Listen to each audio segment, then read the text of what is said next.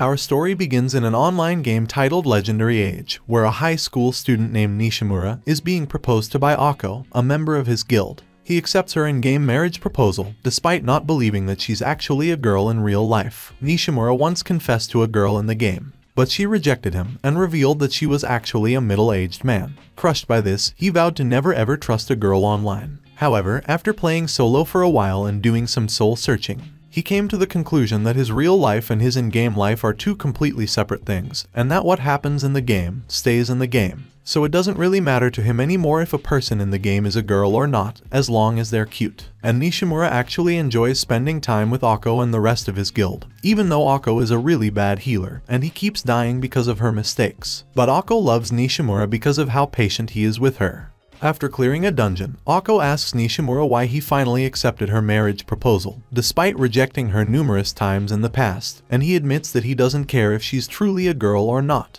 But she insists that she is indeed a real girl. The guildmaster says that he's also a girl in real life, but no one believes him. As such, the guildmaster decides that they'll do a meetup in real life, and I guess Japan has never heard of To Catch a Predator, so everyone agrees to meet. The next day, Nishimura is visibly nervous while he waits for everyone else to show up. Suddenly, he feels someone tugging on his shirt. When he turns around, he sees a beautiful girl who reveals herself to be Akko. She embraces him and calls him Rusian, which is his in-game username. Nishimura is shocked that his online wife is actually a real girl rather than a middle-aged man. The other guild members arrive shortly after. The guildmaster turns out to be a real girl too, named Kyo, and she's also the student council president. His other guildmate turns out to also be a girl named Akane. She's also Nishimura's classmate, who's always making fun of him at school for being an otaku, even though she's secretly one as well. They then go to a cafe, where they formally introduce their real-life selves, and share their common dislike for normies, with Akko clinging to Nishimura the entire time.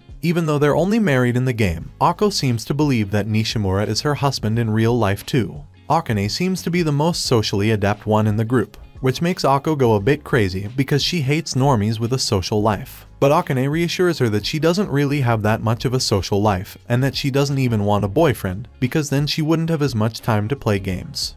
At the end of their get-together, Nishimura apologizes to his guildmates for assuming that they were all guys. They forgive him, and they all look forward to seeing each other at school. But Akane and Nishimura agree to keep their real life separate from their game life, and to continue to act like strangers at school. Akane doesn't want people to know that she's an otaku, otherwise her social life and reputation would be completely ruined. That night, when Nishimura logs on to play Legendary Age, he begins to picture his guildmates as their real-life girl counterparts. The next day at school, Akko visits Nishimura in class and casually calls him by his online username, Rusian, and proudly declares that she is his wife, which greatly confuses the other students. Embarrassed, Akane and Nishimura drag Akko out of the classroom. They try several ways to explain that their school life and in-game life are supposed to be separate, but Akko simply doesn't understand and perceives this as them not wanting to be her friend. They realize that Akko just can't tell real life apart from her in-game life. Later that day, Kyo organizes an online gaming club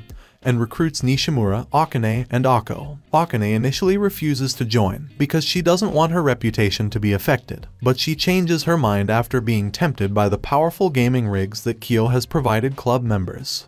The club's purpose is to help Akko come to terms with reality and help her understand that her real life and her in-game life are completely different. They hope that by playing together in the same room as Akko, she'll learn to separate both worlds. Later that day, Nishimura surprisingly runs into Nekohime in the game, the middle-aged man who had rejected him previously. Nekohime is glad to see that Nishimura is still playing the game even after she rejected him, and he tells her that it was actually a positive experience for him. The next day after school, the club meets up to play Legendary Age together. Nishimura takes a look at Akko's gear and realizes that she's equipped bad gear with bad stats, just because it looks cuter on her character. They force her to equip a flame-resistant robe, which upsets her because she doesn't think it looks cute. To make matters worse, Akko is not used to the settings on this computer, so she doesn't even know what buttons to push to cast heals. Nishimura is forced to play both his character and hers, so that their entire guild doesn't get wiped out. If Akko played League of Legends, she would surely be a Yumi main. At the end of their gaming session, Nishimura is understandably exhausted.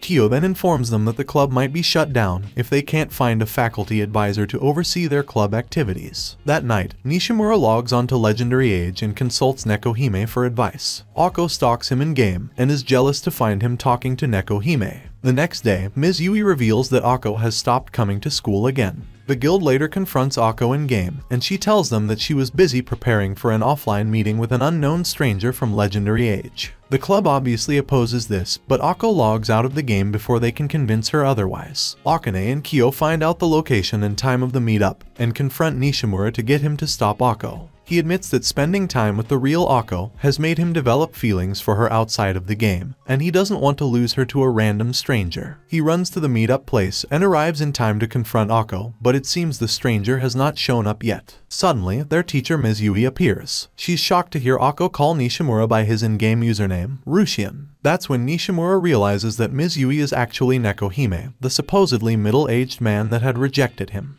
Akko had planned to meet up with Nekohime so that she could confront her in person and tell her to stay away from her husband. She attacks Ms. Yui, who instinctively clotheslines her in response. Kyo then recruits Ms. Yui to be the club's new advisor, and Ms. Yui can't really oppose after dropping a student to the ground. Some time passes, and Akko becomes distressed when rumors about her and Nishimura's relationship begin to surface. Akko had done everything she could to create an antisocial barrier around herself, but her classmates are now breaking through that barrier and gossiping with her about her relationship with Nishimura, which is very overwhelming for an introvert like her. As Akko seeks advice from her friends about this situation, Akane's friend, Nanako, walks inside the club room. Akane becomes distressed as well when Nanako questions her about the club and why she's there. Akane tries covering up for herself and is left in despair after shoving her friend out of the club room.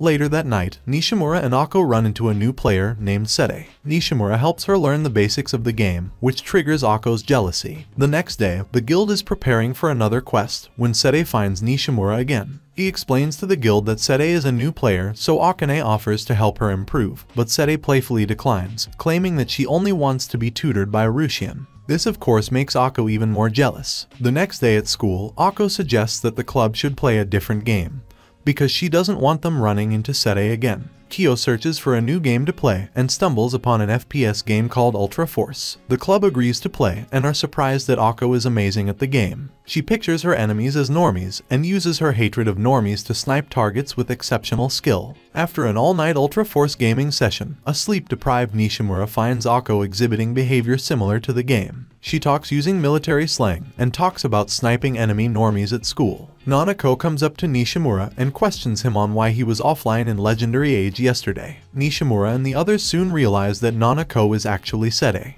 A dazed Akane rocks back and forth, mumbling to herself about how her high school life is over. Meanwhile, Nanako teases Akko by clinging to Nishimura, which causes a frustrated Akko to storm off. Nanako later apologizes to Nishimura and clarifies that she's not romantically interested in him at all. After no signs of communication with Akko in the real world, Nishimura decides to talk to her in the game. She reveals her plans to quit school and focus entirely on playing Legendary Age, so she can max out her level and reincarnate as a different character. She's so devoted to her new goal that she even blocks the in-game chat, forcing Nishimura to bring back Akko on his own. He skips school and goes to Akko's house the next day and meets her mother, who surprisingly already knows all about how Nishimura is Rusian, Akko's online husband. She gives him her blessing and hands him the key to Akko's bedroom. He knocks on her door and warns Akko that he's coming in with or without her permission. She panics and tells him she's not ready yet, but Nishimura opens the door regardless, only to find Akko in her underwear in the middle of changing. He nervously slams the door back shut to give Akko some privacy to get dressed. Akko admits that she prefers to game in her underwear because it's more comfortable. When she's ready, she lets Nishimura know that he can enter the room. But when he opens the door, he finds Akko completely naked. She asks him to please be gentle with her before he slams the door shut once more. After clearing up the misunderstandings, Akko and Nishimura spend all day playing the game together and maxing out her character. He even stays at her house overnight, and they continue to play until morning. Understanding how she truly feels and empathizing with her struggles to grasp and accept reality, Nishimura convinces Akko to go back to school and promises that if she ever becomes so overwhelmed that she wants to skip school again, he'll come back to her house so they can play all day together. Some time passes, and Nishimura realizes that he doesn't just want to be married to Akko in the game. He wants to have a normal boyfriend-girlfriend relationship with her outside of the game too, but he can't seem to get his real-life feelings across to Akko. Nishimura has an honest conversation with Akane and Kyo about how to confess to Akko in the real world, but neither of them have any real love experience to offer advice. Nevertheless, they still help Nishimura think of ways to confess. The next day after school, Nishimura and Akko have an afternoon stroll together and stop at the park. Nishimura bravely confesses his feelings to Akko and asks her to be his girlfriend, but she abruptly rejects him. After Kyo and Akane do a comical dance to cheer up an inconsolable Nishimura, Akane calls up Akko and confronts her about the rejection, and Akko explains that going from wife to girlfriend is a demotion, so why would she agree to that? Nishimura is relieved that Akko still likes him, but he's still unsure how to get Akko to accept the real him, rather than his online persona. During their summer vacation, the club decides to hang out together at Kyo's villa. They hope to use this opportunity to help Akko disconnect from the online world, and help her connect with Nishimura in the real world. After enjoying Kyo's private beach for a couple hours, the gang already wants to go back inside and play games. Nizui gets angry that the group isn't using the most of their youth, and orders them to keep touching grass for the rest of the day.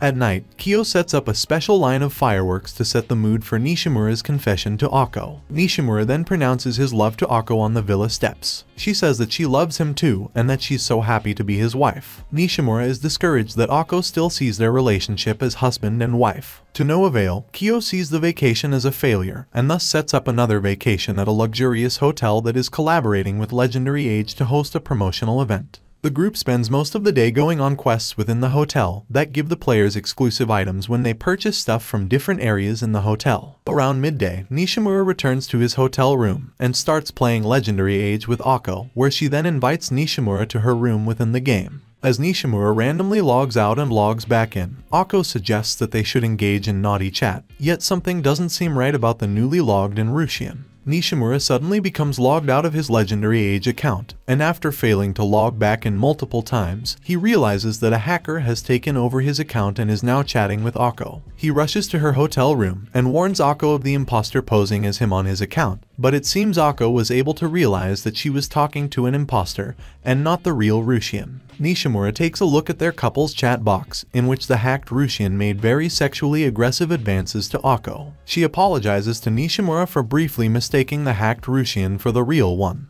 But Nishimura reassures her that she's the victim here and that it was his mistake that led to this situation. Kyo and the others drop by to assess the damage done to Nishimura's account. Despite regaining access to his account, his character Rusian has been deleted, and while Akko grieves over his disappearance, the group resolves to do what they can to at the very least help regain Nishimura's items. While Nekohime drums up help from her own guildmates, Kyo and Nishimura come across a merchant under the name Ronten, selling some of Rusian's items at ridiculously high prices. They give Ronten's information to the admins, but since Ronten's IP address doesn't match the one who hacked Nishimura, they can't prove that Ronten is the one who hacked him. Meanwhile, members of Nekohime's guild manage to recover Rusian's wedding ring, much to Akko's delight.